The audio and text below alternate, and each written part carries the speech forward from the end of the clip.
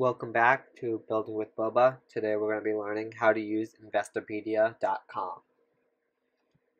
So, first of all, we're going to go to Investopedia.com.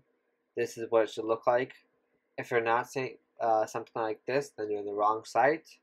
Obviously, these news articles will be different depending on the time you're looking at it. But at the top, it should say Investopedia. It'll be this little symbol thing. It should say Education Market Simulator, Your Money, Advisors, and Academy in the search bar there. Okay, so this is the site. It's really a useful site. There's tons of stuff. There's Education, Markets, Simulator. We just talked about this stuff. So education has lots of really useful stuff, such as Investing Essentials. So it basically talks about anything you might need to know about investing. There's tons of different web articles. It's a really great site. You should check it out. So you learn. You can also learn about just get general terms, what they mean. Like, what's a 10-year treasury note?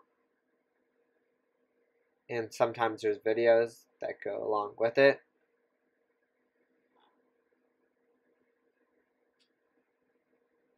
There's also stocks, like information on how to do it.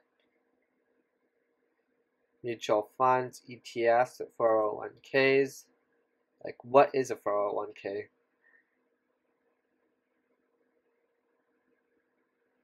And then you can learn about some popular stocks like Apple. And all built into the website, you can search up different stocks, their prices and stuff, but we'll go into that in a minute. So first thing we're going to be doing is signing up and creating an account. So go to Investopedia.com and go to where it says Simulator and press sign up if you don't have an account. I do have an account, but this is the instructions you should have if you don't have an account. So you put in your email address, username, password, and confirm password. Once you log in, you'll see a button that says My Game. So what I'm going to be teaching in this class is how to use Investopedia as a simulator to invest fake money into the market to see how well you do in a given course of time. So I'm going to be showing you how to play the game, or I guess simulator, not really a game. So the screen. Okay. And you'll probably get an email after you register. For me, I'm just going to log in.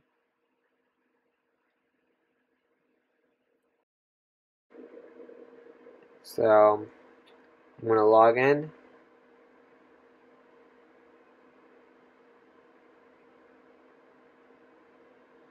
And I just got logged in automatically because my password's saved, but make sure you remember your username and password because it's not very easy to reset your password.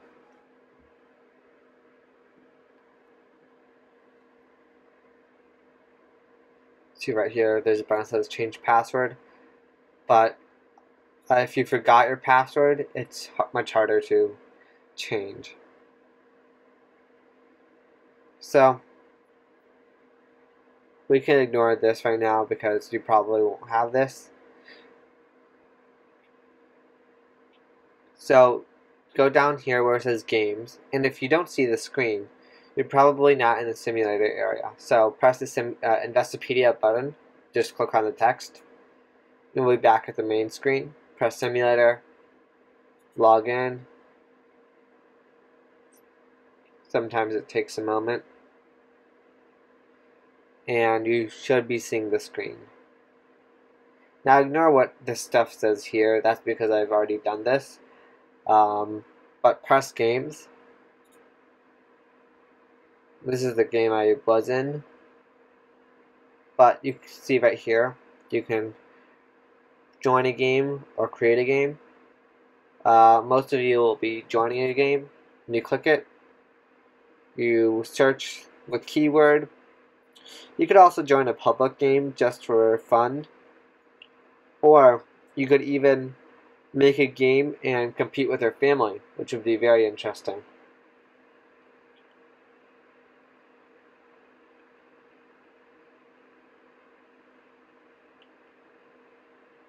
But anyways, you can either search by game creator's nickname, you can search by just game name and then search.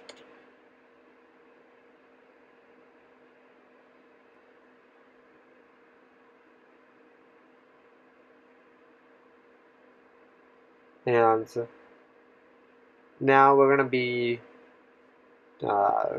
looking at a game.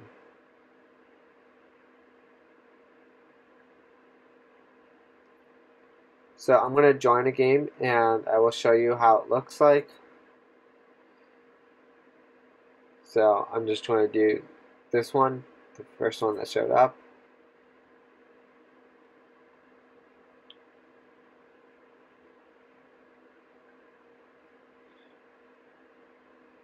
And right now it says market is currently closed.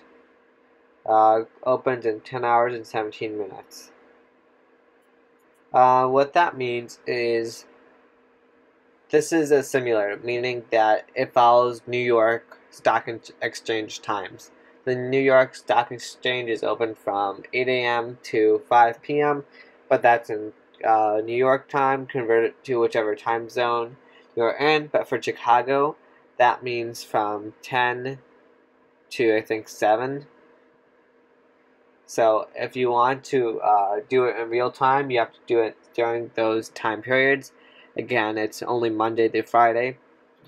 But if you do it during maybe, let's say, 12 p.m. on a Saturday when it's closed, you're still able to go through the stock. Like, you can buy something, but it'll only be bought the next available day when it's open. You'll also see right here stock basics tutorial, stocks picking tutorial, and buying stocks. Those are really good, but in suppress, but I'm not going to be, well, I'll click on it, and there's just like getting started.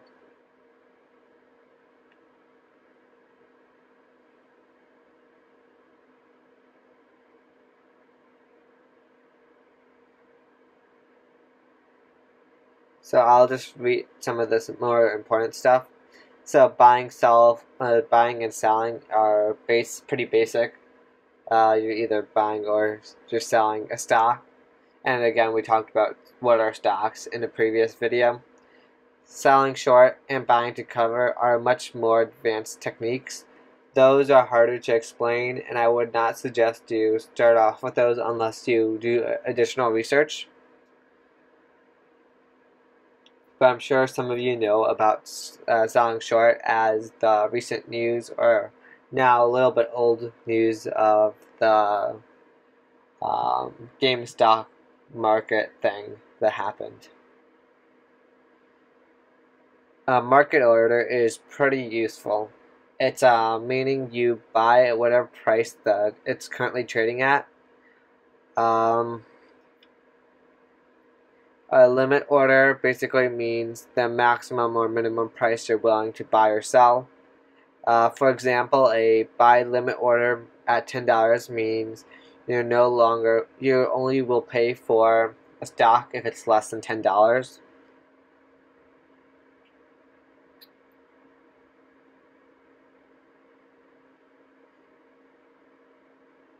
Day order and good until canceled.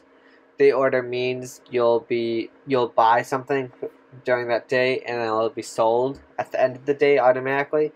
Where good until canceled just means as soon as you bought it, it'll still stay in your portfolio until you actually sell it by yourself. And now I'll do a demo of it.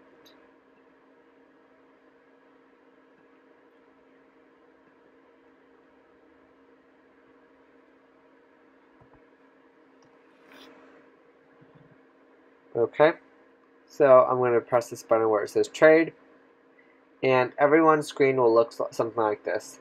The things on the side, like account details, might be slightly different, and the market being open or closed will just depend on what time you're doing this at. But you can search for a stock. This goes by the name, the symbol. So you can either look up the symbol or press this button, symbol lookup. But I know the symbol for Apple is, I always mess this up, A P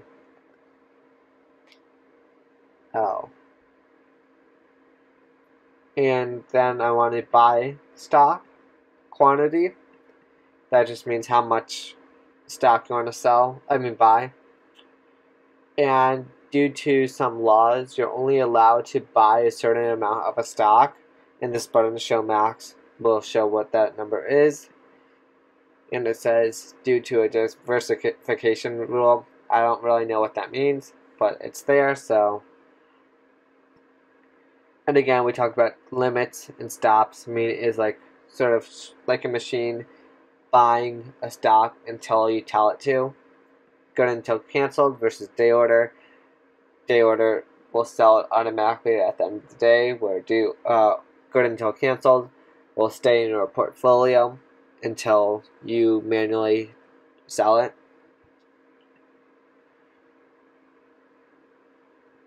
And the reason why it's saying 0 down and 0 up, and right here it's saying 0, is because it's currently at night and there's no change. However, if you buy it during the day, it'll show the correct numbers. So I'm going to say I want to buy 5 shares of Apple, and then I'll ask to send a confirmation email or message. I don't want that, but if you do, you can do that. Then once you say preview order, I'll show you how much it will cost you. Commission is $20, or I guess it's $30. I don't know if it's a percentage or it's a set price. I believe it's a set price depending on which game you're playing. As you can see now, here it says reopens at 9:30 Eastern Daylight Time.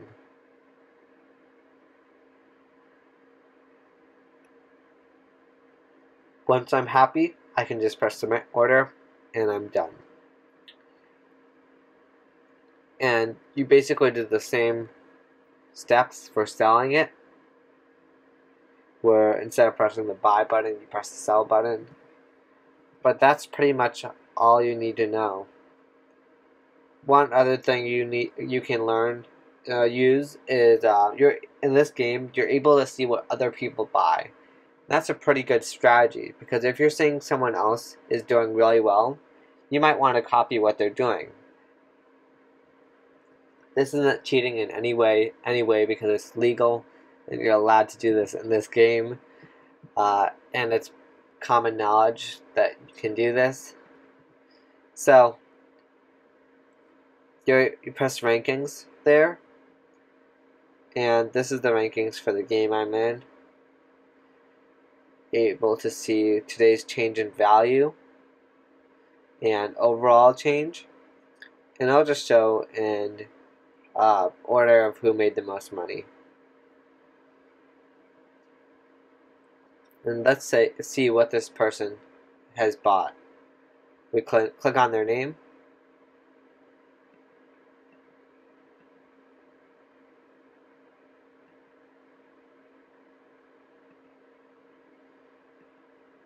I see. This game is not letting me do it.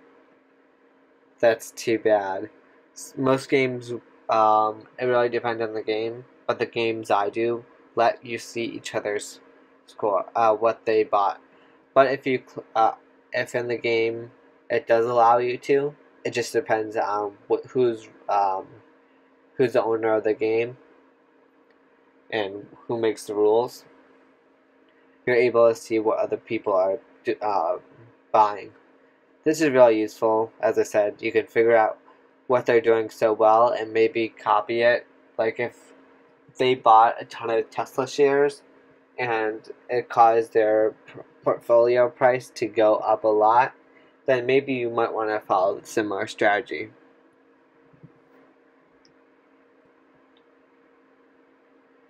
You can also just do some research.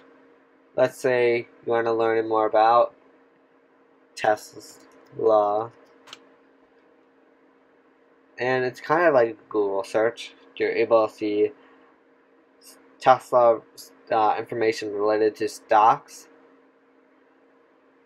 Let's say 6 big risks of investing in Tesla. They'll remain too expensive, they could run out of batteries, low gas prices, increased vehicle competition, and a bunch of other stuff.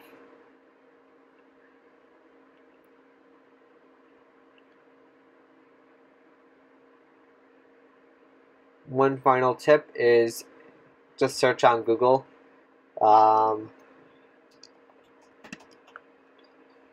For the company name you're interested in, and put stock at the end. And usually the first thing that comes up is from Google Finance. This one will just show the chart of the day. A 1 day chart is not very useful. I prefer to look at 5 days first to see the overall trend. 1 month, the overall trend. 6 months, which actually is and you'll see that red means down, green means up. So from 6 months ago, it's higher than it was now. Marginal, only like $2 difference, but still a decrease of $2. And you'll see this green means increase. And here I'll show the price increase.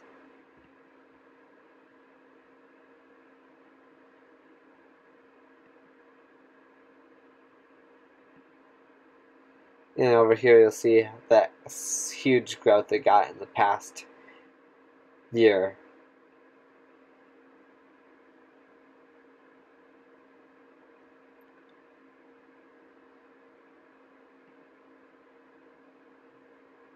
You can see how exponential it is. But the most useful one is probably 1 month and 1 month and 5 day to look to see if the stocks are overall increasing or overall decreasing. Because if it's in the past few days are just decreasing, that might not be a good time to buy.